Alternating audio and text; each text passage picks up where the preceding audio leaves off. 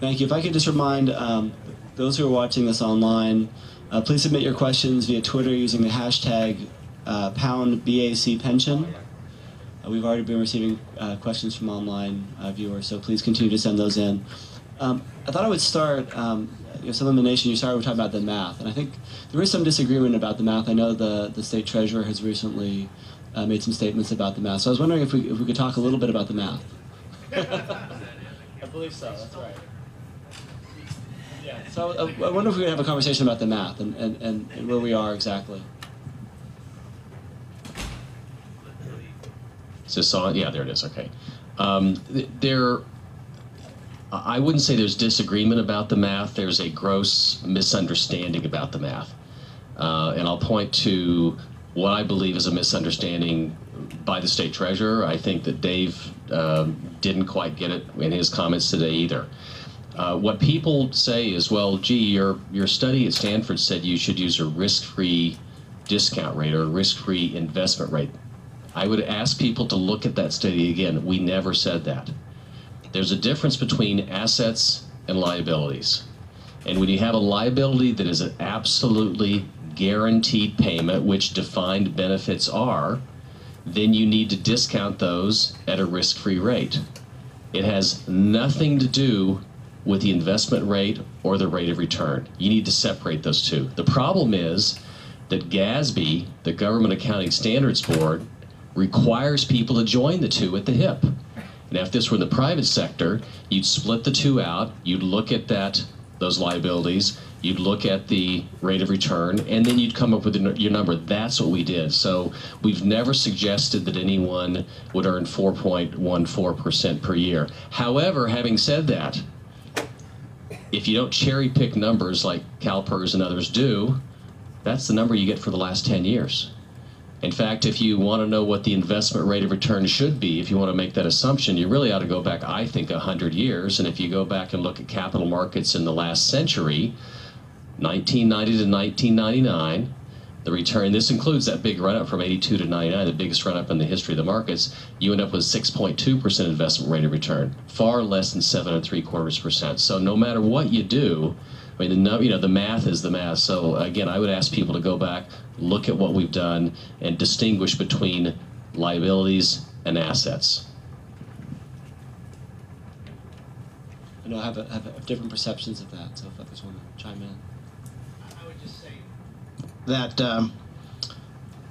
I heard Joe say CalPERS cherry-picked their numbers, and then he picks the last 10 years. And the last 10 years, of course, are the numbers that are based on the bottom falling out of the market. So, when we talk about cherry-picking numbers, I think it cuts both ways.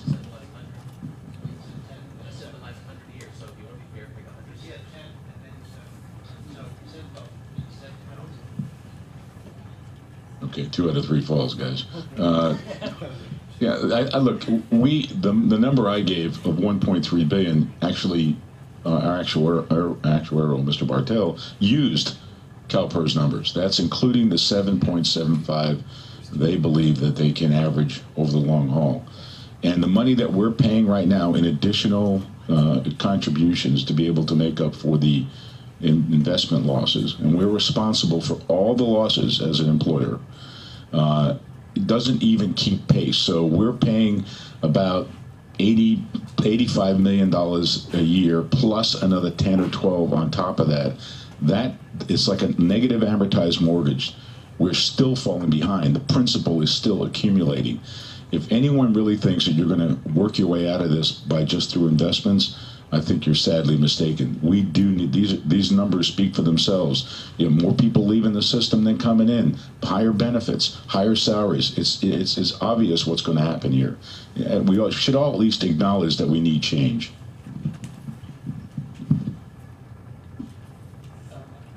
I don't want to rehash all the causes.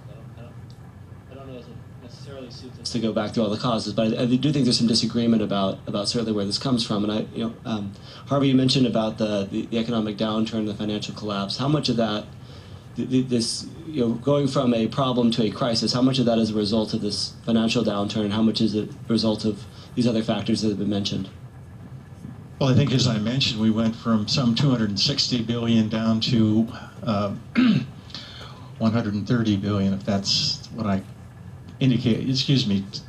It was a decrease of from 260 to 160, and now it's up to 230. So CalPERS did make some bonehead real estate investments. One of which was Stuyvesant Village back in New York City, cost some $500 million. So there was a composite of market downturn. I think if you look at your asset allocation, they have a greater flexibility, more aggressively now than before. So that's my comment.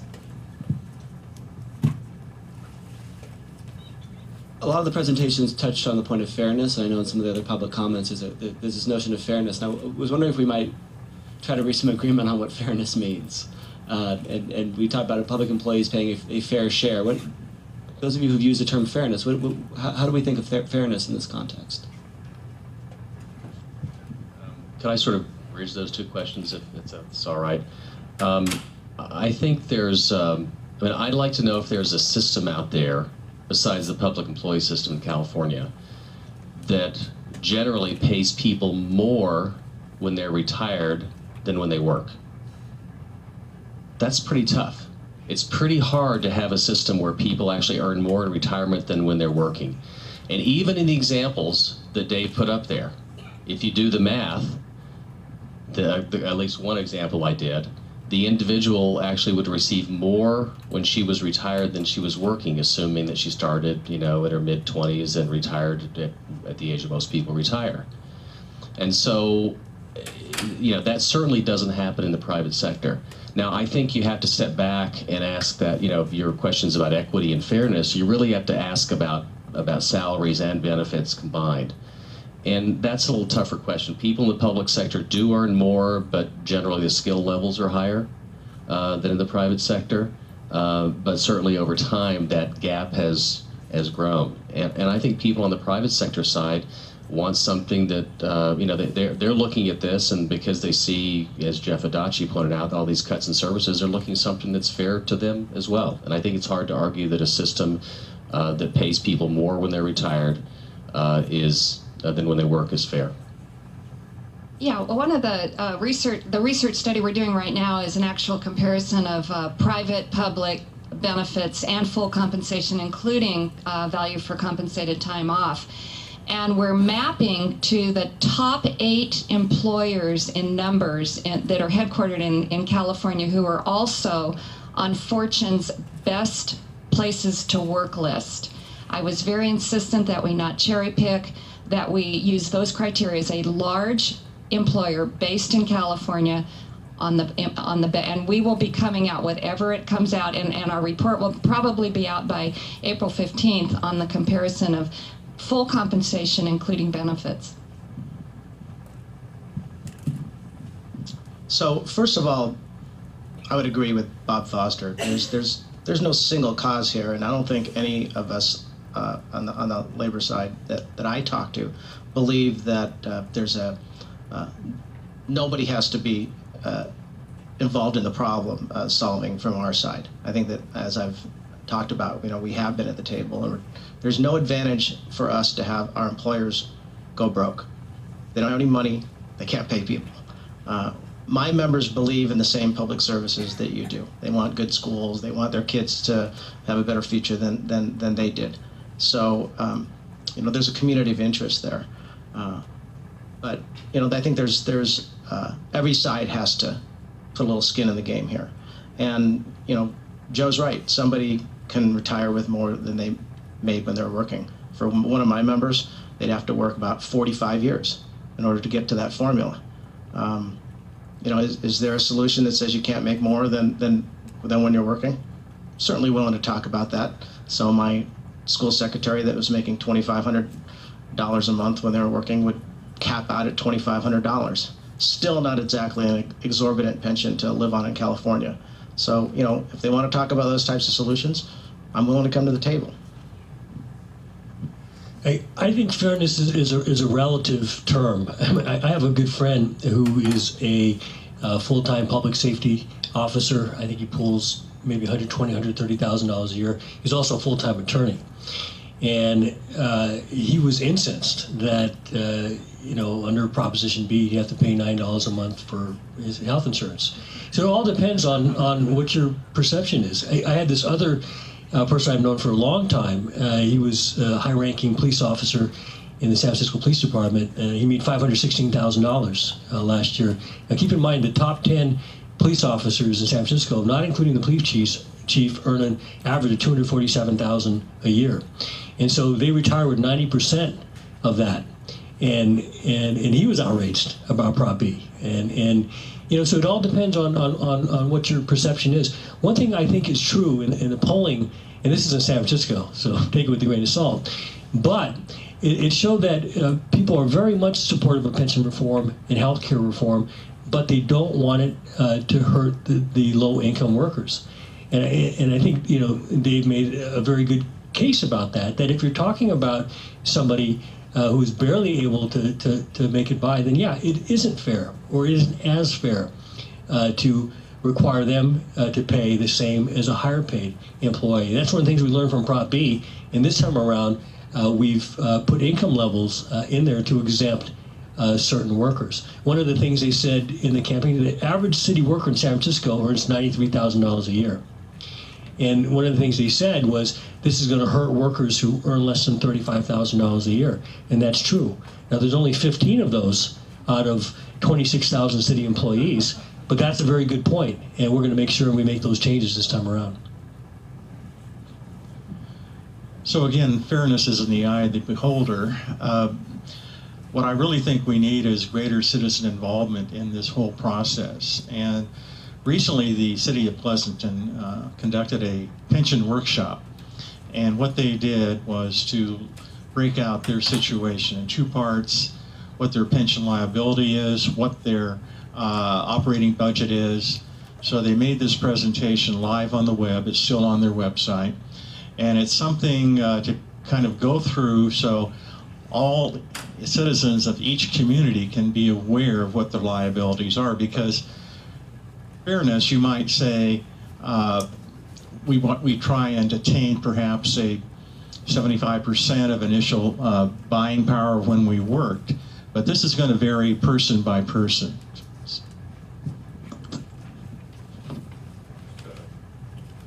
Just a comment. I don't think we should only be informed by some of the more outrageous examples that we all know about, and we certainly have them in our city in Long Beach, people receiving substantial pension income after they retire, sometimes in excess of their salary or close to it.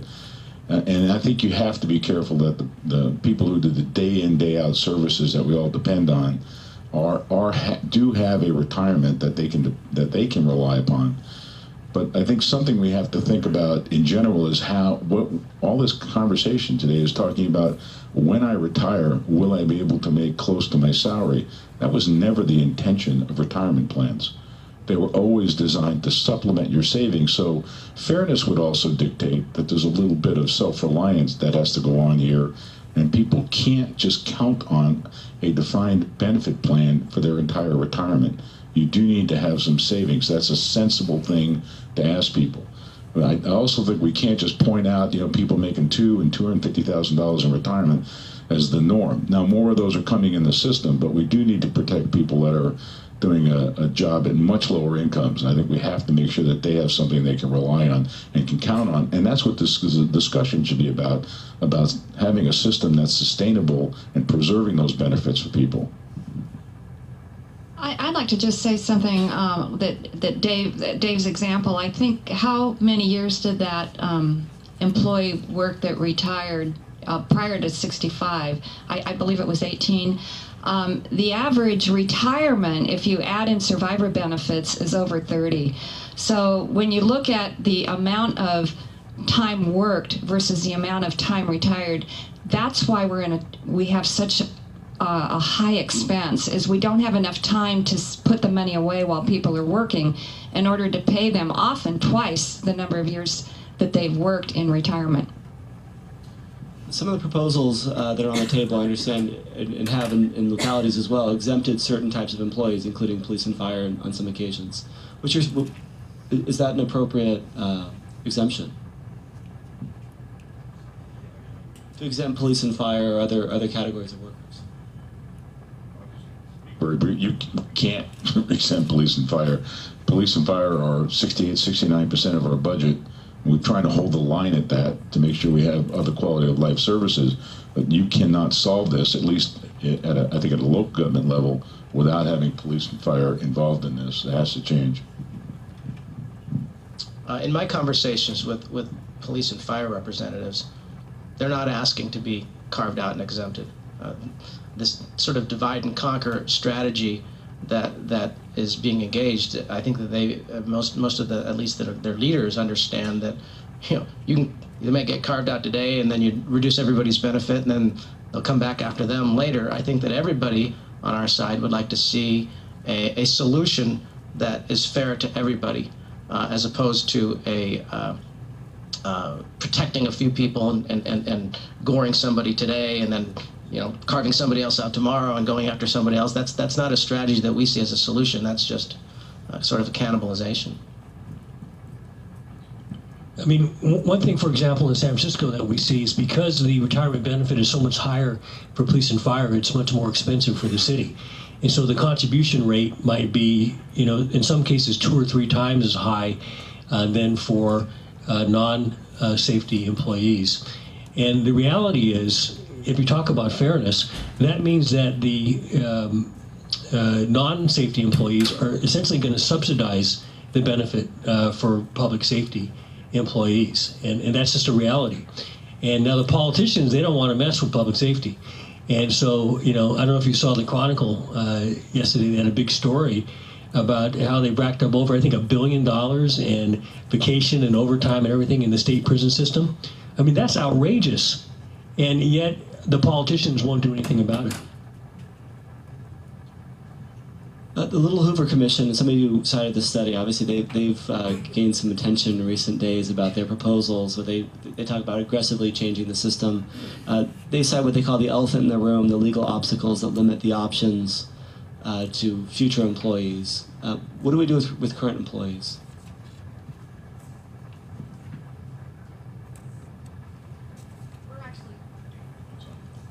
We're doing a study, as I mentioned, and we are getting some legal analysis. We're looking very closely at a court case in Baltimore where in a fiscal emergency, the judge agreed to impact current employees by lowering their benefit formulas for work going forward until that emergency subsided. So what we're looking at is the possibility of a proposal to declare a fiscal emergency and under certain parameters, and then that enables the employer to change benefits going forward, knowing that if we were to put this on a ballot initiative and have it approved, it will go to court and it will be challenged. But by mapping the language very carefully to a successful case in Baltimore, it will increase the chances of that of getting a favorable decision. This is the issue of changing the unearned pension benefit going forward. As I mentioned briefly, there's precious little you can do in the short term to make sure that you have the resources to run a city or run a state government. You can ask for more contributions from employees, and I know gratified that the state employees have stepped up to do that. We're doing the same thing in Long Beach, and that's really all you can do. And they maybe remove some of the fluff that's in the system in terms of things that spike salaries, but in the short term, you're left with more contributions from employees or changing the benefit going forward. And I, at least in our city, I believe that you will not solve this. You won't put these pensions on a sustainable path unless you address that latter issue. I realize it's difficult, but remember, years ago when these pension benefits were enhanced, they were made retroactive. That benefit wasn't earned either. So if somebody in 2001 that worked for 20 years for the city of Long Beach, and the pension benefit moved from, I believe it was 2.3 or 2 to 2.7, they got credit for 2.7 for the entire period they worked in Long Beach. Clearly not earned. So I think you have to look at this and address it fairly. It's the only way you can obtain some revenue and some resources in the short run to run the government. This issue has been tried, tested, decided at the Supreme Court, not once, not twice, but numerous times. The Supreme Court in California, based on California law, not Baltimore law, has stated that you cannot impair the benefits of an existing employee because it's a vested right. Unions didn't make this up. It's not something we created out of whole cloth. It's state constitutional law. It's the Supreme Court of the state of California, and it's been decided numerous times. And our position is that it would go to court, and our feeling is that it would be decided against that precedent. Just to pick up on what Dave said, there's a decision pending before the state Supreme Court right now regarding Orange County deputy sheriffs and Orange County, a 37-act county. It's a question of whether it's perceived to be a gift of public money versus a settled practice. This would, it's kind of interesting in the sense that the governor, as Attorney General, filed an America's Curiae for the public employee side. Now, as governor, as part of his proposal, is going forward, any future contracts, let's just say we would not, service would be based on the service earned in terms of any future contract improvement. So that currently is pending. So this is something that's a concern of retirees because in the unlikely possibility that it's settled for Orange County, this would have an impact on all California retirement systems. So we are concerned with this type of case. Real quickly, just on the math of this, it's about, I think you have to include current employees. You have to do this going forward. The numbers suggest that that you could get perhaps 20 to 30% of your savings out of this. So it is not the only thing, but probably 20 or 30% of the rescue of the pension funds would come from those existing employees. I want to ask a question about timing because you know, on the city address you talked about, you know, this is the time to solve this, recognizing that probably 10 years ago was the better time to solve it. Is it appropriate in the context of certainly at the state level with the current debates that are going on around this year's budget? Is this part of this year's discussion about this year's budget to talk about long-term pension reform? Well, you know, in San Francisco, it's been interesting. It's sort of maybe a microcosm for what is to come. A year ago, people were not talking about real pension reform. After Prop B, I think one of the things that we achieved is people are talking about it, but public education is key. One of the things that we're going to be doing after this meeting is convening a group of statewide pension reformers. And this is a first meeting and a first effort to talk about how we can share resources, how we can develop and design solutions, and create a dialogue among those who are interested in looking at this problem. And you know, this is not a San Francisco problem, it's not a Vallejo problem, it's not a San Diego problem, it's not a Long Beach problem, it's everybody's problem, and it's happening everywhere.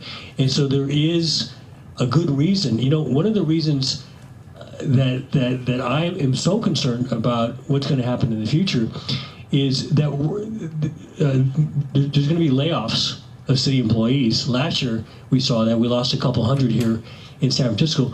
This year we might be looking at as many as 1,000 layoffs, including as much as 20% of my staff at the public defender's office. You know, we're not going to be able to do our work, and so we have an interest in solving this now.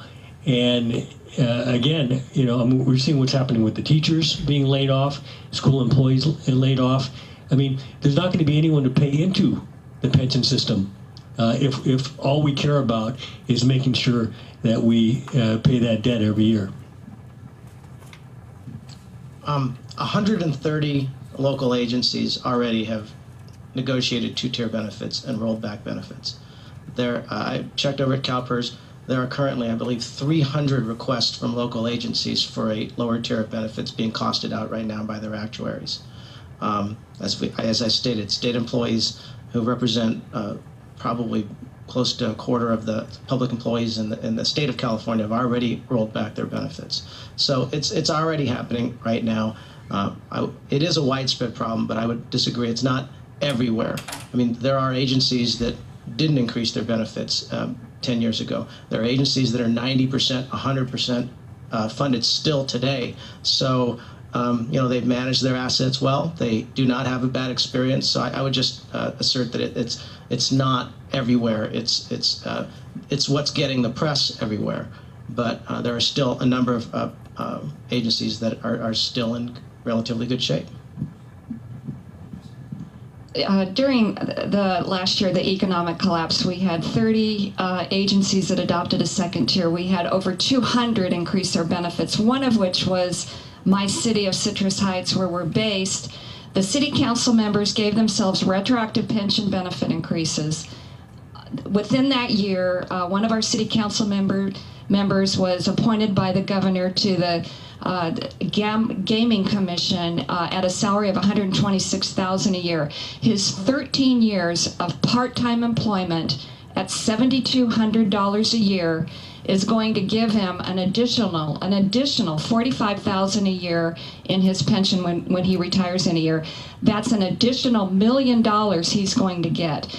This is what's happening. Yeah, we're talking about second tiers for new workers, but we're also enhancing benefits for current workers all over the place. Could I just comment on this question of whether there are agencies that are out there that are in, quote, good shape? The city that I know out there that is in the best shape is Fresno. The city of Fresno is actually in respectable shape. They probably have the best funded ratio of any city out there. I don't know how they got there. But I've got to take off in a minute. I want to make sure I got this comment in. Let's assume that these systems get the rates of return that they say they're going to get. Let's assume CalPERS gets 7 3/4. Let's assume they get 7 3/4 here in San Francisco. Everyone hits their mark, and they hit that mark on average. You could look at their historical performance, and you project out 15 or 20 years, which is the average duration of liabilities. What are the odds that those systems will be in good shape, that they will actually have enough money to pay what they owe? In the case of CalPERS, even if they hit 7 3/4% per year, they have a 1 in 4 chance of being able to meet their obligations. A 3 in 4 chance that they will not have enough money over the next 15 to 20 years. And frankly, CalPERS is in better shape than most of those at the local level. So, it is an absolute fantasy to suggest that there are systems that are in good shape. Even the ones that are in relatively good shape, I don't see a way out of this unless they make significant changes across the board. CalPERS has done quite well the last 2 years. In fact, they've earned over 12%. So recognizing we have both upsides and downsides, that I think the probability being it will be more than 7.75%. We've gotten a couple of questions about the politics, so I'm going to sort of push a political question, which is, you mentioned earlier that the public is on your side. Where is the public on pension reform? The surveys that have been shared with me show over 80% of the likely voters will favor pension reform. But the devil, again, is in the details. That's why it's really important that our organizations survey those details to see what's going to move the dial up or down. And fairness is very important. I think most of the surveys I've seen have showed a large public sentiment for changing the system, having pension reform. But I also want to caution everyone. I think one of the worst things we can do here is do pension reform that lasts for 2 or 3 years, and then you're back at it again. That will just increase the cynicism out there. I'm also under no illusion that we're going to implement, for example, the entire Little Hoover Commission report. As salutary as that may or may not be, that isn't going to happen. We're not going to solve this in one huge pension reform. But I would at least urge that whatever does get done has to have at least a significant duration. And you may even want to put it in phases in the future because it's difficult to take in one lump sum. But what I worry about is having what's called pension reform, and then 2 or 3 years later, the system is actually really in even as bad or worse shape. And now you've increased cynicism. And at that point, I have to tell you, I think things get very, very serious for people in the public sector. And I value what's done in the public sector, which is one of the reasons we need to do this. So our coalition has been looking at this issue for almost a decade. Over that period of time, we've done numerous polls. We've done incredible amount of research. We've done focus group testing, and we update our research on an annual basis. And we've seen the shift in public attitude. 10 years ago, this wasn't even on most people's radar screen. It's obviously gotten to people's radar screen. When we ask about the question about your position on whether this is a problem, more people see it as a problem now. And people do, if you ask them just one question, should we reform the pension system, the vast majority say yes. The big issue is context here. What type of reforms do they believe are good reforms? Because if you lay out very specific reforms and actual benefits of people, and what they are now and what they might be cut to under various different reforms, the answers you get in the polling are very, very different. So if people want to interpret the one question poll that people believe in reform to mean that you can go throw any proposal out there and they're going to vote for it, I would say that that's completely inaccurate based on the research we see, because they are concerned about having good teachers and firefighters and cops and public employees working out there at a fair wage and at a fair retirement. And I think, as Mr. Adachi has experienced there, they also are very concerned about the regular working person who's just trying to struggle and make a living, who, basically are the types of members I represent. So the polling, the type of question you ask is very important in terms of the answer you get. So one of the questions we received through the Twitter feed, this is the Nixon goes to China question. Governor Brown received millions of campaign dollars from unions. Can you realistically initiate pension reform in California? I think you hear him often say that at his age, he's feels like he doesn't really owe anybody. He put pension reform in his election agenda. He campaigned on pension reform. We expect to see pension reform from the governor. I think the difference probably between electing Governor Brown and a Governor Whitman is that hopefully we'll get a chance to sit at the table and shape some of these as opposed to having things imposed on us. Brown was better on the pension issue than Whitman was. Remember, Whitman was going to carve out public safety. Brown doesn't have a choice on this. If you just look at state debt, for example, the total state debt, general obligation bond debt is $77 billion. $40 billion we have because we've, quote, kicked the can down the road because we've moved money from funds to, other funds. Retiree health care probably, they say $52 billion, is probably closer to $100 billion.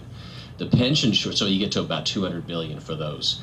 The pension shortfall is probably between 200 and 500 billion. So, he doesn't have a choice. He has to deal with this, whether it's this year or next year or for every year of the next 8 years, which may be the case. He's got to deal with it. I think there's a microphone that's on the floor. Questions, yes? What specifically are you willing to do? What would be your fix? I need to repeat this just for the Twitter feed. So the question was for Dave Lowe. What would you do to fix the pension system in California? Well, first of all, I'm not the pension czar. I don't get to select the fixes for every situation. I think every situation is unique. I represent a very specific type of employee. The state is paying 9.7% of total payroll for the pensions for the people I represent. I would assert that at the benefit levels my members have, they're probably, the state's paying probably the lowest percentage of payroll for the members that I represent than anybody in California is probably paying. So, I would, for my members, I would absolutely stop the spiking and the abuses. I don't think there should be pension holidays. I don't think that there should be a revolving door. Nobody should be able to retire on a Friday, come back to work on Monday and receive, a pension. There should be a realistic waiting period before somebody can come back to work, and they should continue the limits on how long you can work when you come back. The unfunded liability for my members is lower. The funded status, I believe, for school employees is probably approaching about 80% right now, which under every single rating agency is considered a realistically sound funded status. I don't speak for every other organization in our coalition in terms of the solutions that they would put forth for their members. I would say that the solution needs to be commensurate to the problem. Mr. Adachi, you mentioned about the unfunded healthcare costs in San Francisco. We have a question from Twitter that unfunded healthcare costs are a bigger threat to the government finances, and was asking for each of you to comment on that. Yeah, absolutely. Because one of the things that I think we were criticized for during the campaign is, why did you take on healthcare costs? Because you have to. If you don't take on healthcare costs and you only take on pension costs, you're solving less than half the problem. And Craig Weber is here. He was on the San Francisco Civil Grand Jury, and he studied this issue in 2009, 2010. And the sad truth is that everybody in City Hall knows about it, but no one wants to talk about it. Now that's changed. I mean, since Proposition B, the unions have said they're going to solve this problem. The mayor's office has a task force. And so everybody's now talking about pension reform, which I think is a product of what we did in the November election, the awareness of the issue. But there still isn't any good plan for pension.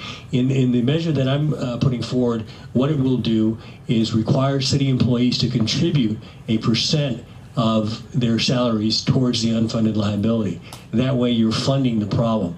And it's very different than just requiring city employees to pay more for their health care, which is what Proposition B would have done. This is actually taking money and funding the health care costs, so there is money in there to pay for these costs when they are accrued. Their thoughts on unfunded health care liability? Anyone else?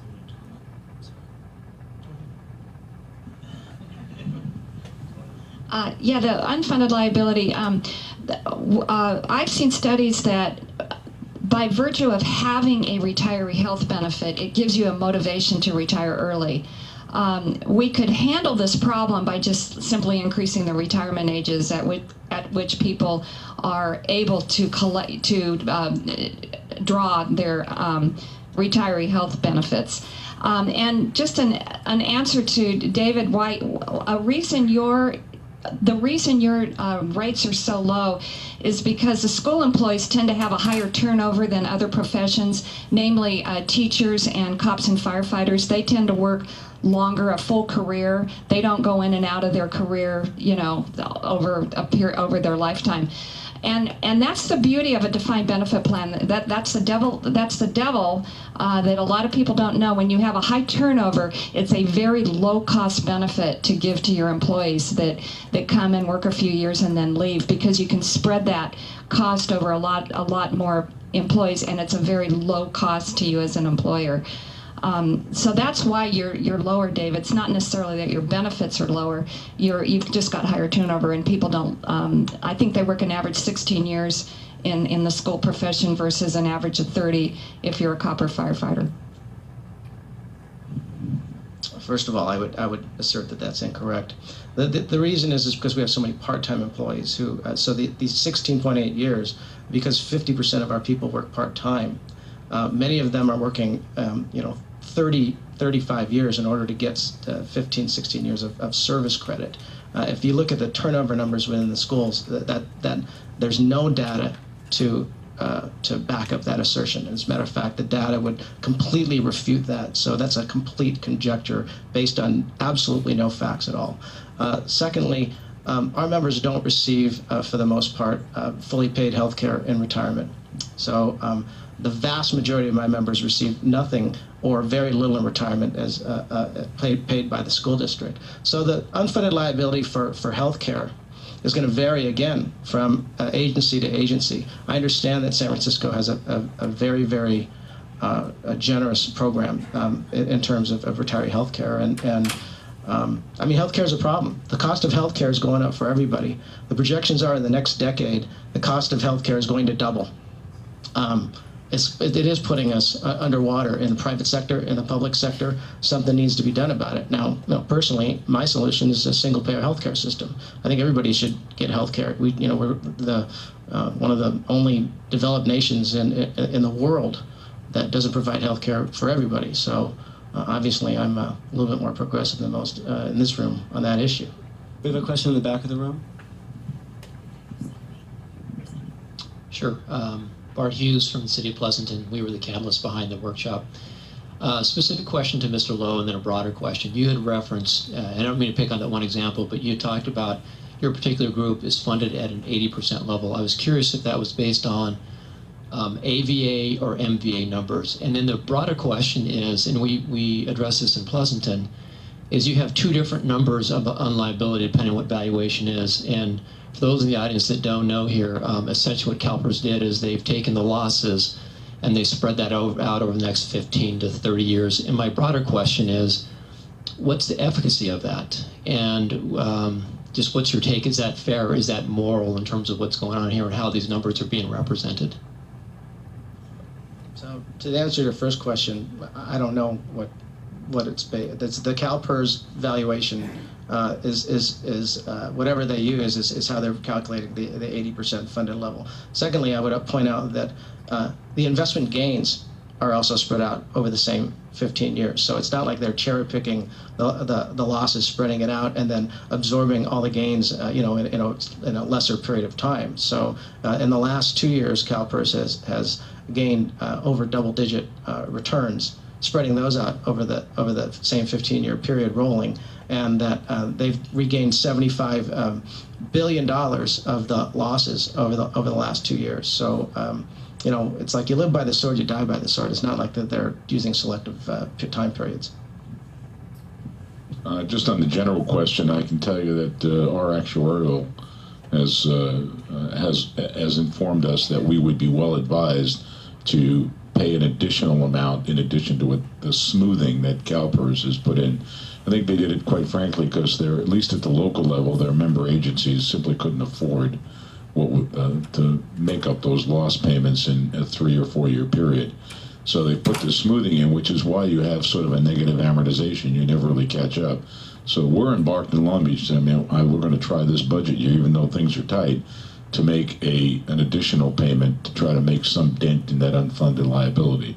And again, you heard here today, when you're sitting in a situation where 86 or so % of your costs are personnel, the only tool I have in the short run is a reduced personnel costs. So that's going to either be furloughs or layoffs, unless we get some reform movement here to be able to make these payments.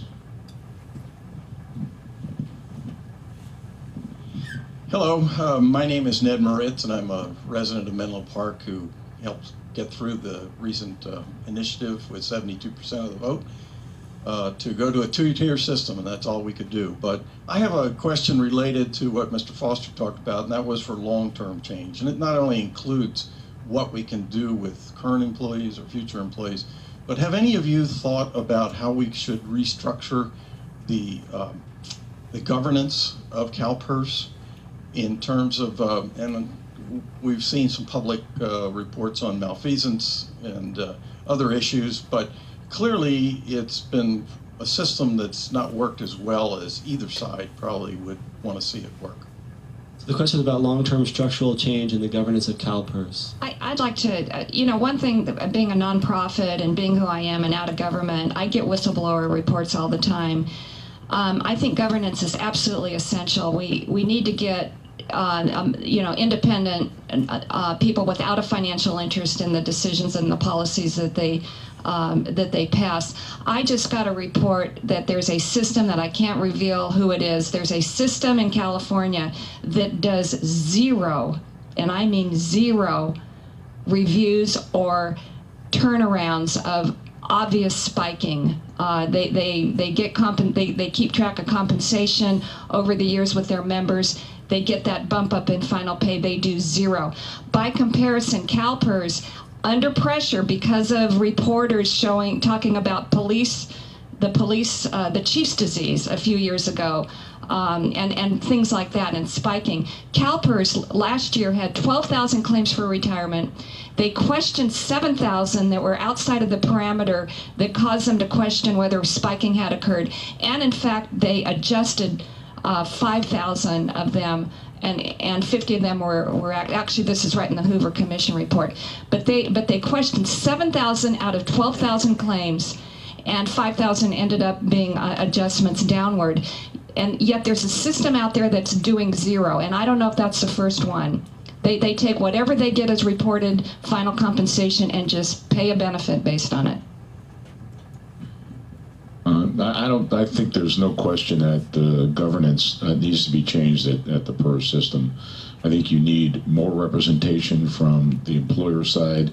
You need more independence. I think we ought to have a requirement that people do not have at least as little self-interest in the outcome as possible.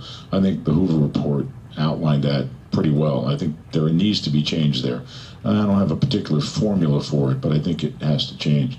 On the longer term issue, I think what I was attracted to the Hoover report for, I think they did in my judgment, an intellectually honest effort.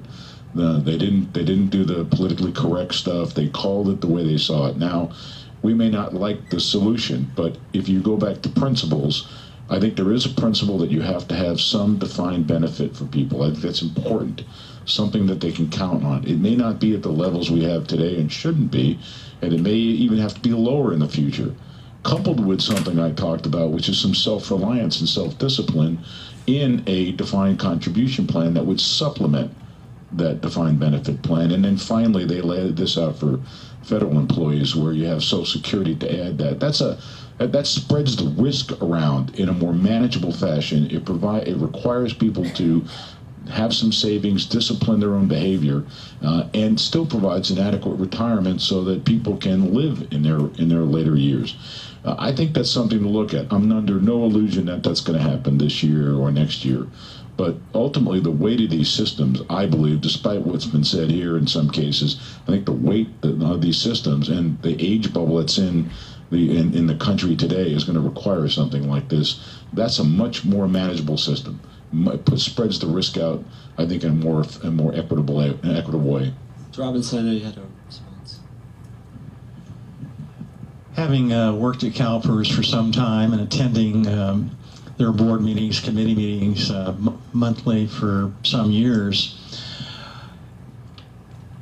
we're very disappointed in terms of what has happened in terms of some former board members, former CEO, the allegations that have been made.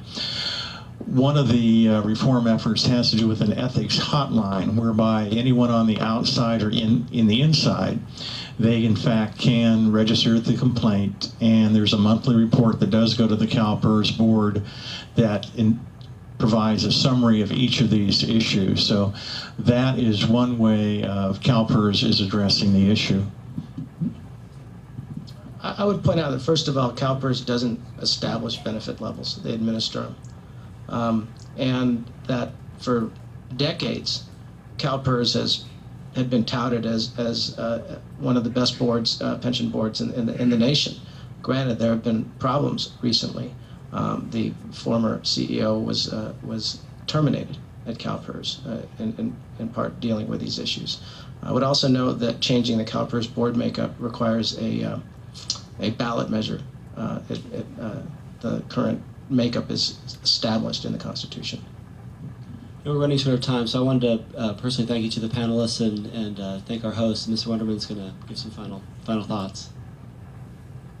And thank you, Corey, and thank you, folks on the panel.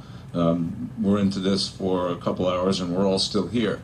And although there are sharply divided views that you all heard, I think we did hear some commonality, that things do need to be different, and that fairness has to be part of the equation, and that that we're all part of a great state, and we need to work together one way or another to get to the end game. I would say that this isn't really a new issue. When I went to work for Mayor Feinstein, I used to have hair back in the 1980s. I had some at that time. I was in the budget department, and at that time we didn't have much in the way of computers, and so when we figured out how much the police department cost or the fire department, we had to take the wage of a police officer or firefighter and add the benefits to it. At that time, in the mid-1980s, if you had a police officer in San Francisco who made $50,000, you added about 93% to their salary. Their benefit level was 93% of their salary, so $50,000 became almost $100,000 to pay for an officer, I was told. And a firefighter was 108%. 108% of their salary, so 50 became about 105,000 or something like that. And I asked, well, how could that be? And because I didn't understand anything about what I was doing, I was just told to do it. And well, we're underfunded. Well, what does that mean? Well, there's not enough money, as the actuarial says, there's not enough money. The reason for that is not new, there's nothing new, is that at one time, San Francisco had a very rich system. And so folks put in place this system, and they gave a level of benefits which wasn't sustainable. And when the economy went down and the rubber met the road, everybody said, oh my God, we can't keep paying this. So they went to a different system. They added a different tier. And as Mayor Foster would say, it doesn't hit in right away. And so, because you're still paying out based on the old tier. And so, we were broke. And we were broke largely because we're paying that kind of dough. And then as time goes on, people forget. And they say, well, this isn't fair. And labor union, there's, 8,000 jurisdictions in the state. All of them have their own agreements with labor. They all want to have parity with each other. And so over time, it is predictable that the benefits will rise as they have. And then the rubber meets the road again, and you go back and you get a second tier. And so what we have is cycles of employees who are either over-benefited or perhaps, I would say, I would probably stipulate in the case of Mr. Lowe's people he represents, under-benefited, poor people who are trying to scrape it out, and I don't dispute the statistics. Joe Nation, he's not here more. I think he's right. I think a lot of this is in the math, and I think perhaps this, although this is a big challenge for us, it's also a heck of an opportunity to work on this together. One thing we know about our state is if we don't solve a problem together, and together means through our representative government, which is the California State Legislature, then the people will solve it for us. We'll have an initiative, and people are getting pretty upset. This is very much on the radar, and I don't think it's going off anytime soon. So there's an opportunity, I would say, to the panel and to those of you in the room who are watching this stuff and involved with this, to come together. We met with Speaker Perez yesterday. There is, I think, an absolute interest in him. He is the leader of the Assembly, and others, Governor Brown last week, to deal with these issues. And to actually look at the math and see what's fair, and take care of some of the problems, so we don't have to read about these these horrid abuses that are just absolutely indefensible. People, Perez asked us, and I'll ask you, what is the highest pension in the state of California? What's the highest? Come on. 5. Yeah. Well, as you heard, it's over. People couldn't even get to the number. It's over $500,000 a year, and there's a lot of folks at $300,000 a year in that level. But if you look at the averages, this is an awfully big state. It doesn't average out to anything like that. And there's a lot of folks who are eking it out on their California state pension or local pensions. And the key is, I think, you have to look underneath it, and you see after which unit, which tier, and see if we can kind of figure out what's a fair and equitable system that preserves the state's economic and fiscal interests at the same time as fair to employees. I think, based on what I heard, and I know a lot more about this now than I did a couple of hours ago, that this is eminently achievable. This is something we actually can work out if we put aside our emotions and we sit down at the table and we hammer out this issue, and we work with the legislature and we insist that this be taken care of soon. Because if we don't take care of it soon, and cities like Long Beach and ones closer to us here in Northern California start hitting the problems that cities like Vallejo have hit and head for bankruptcy or something looking like that, then the public is not going to take this.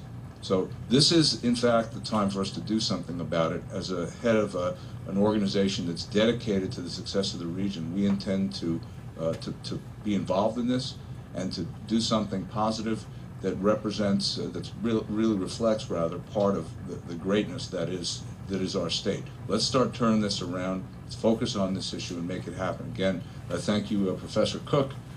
Thank you to the members of the panel. This was a very informative and I think very robust and healthy discussion. Let's have more of this and let's get this solved. Thank you for everyone who came today. Appreciate it.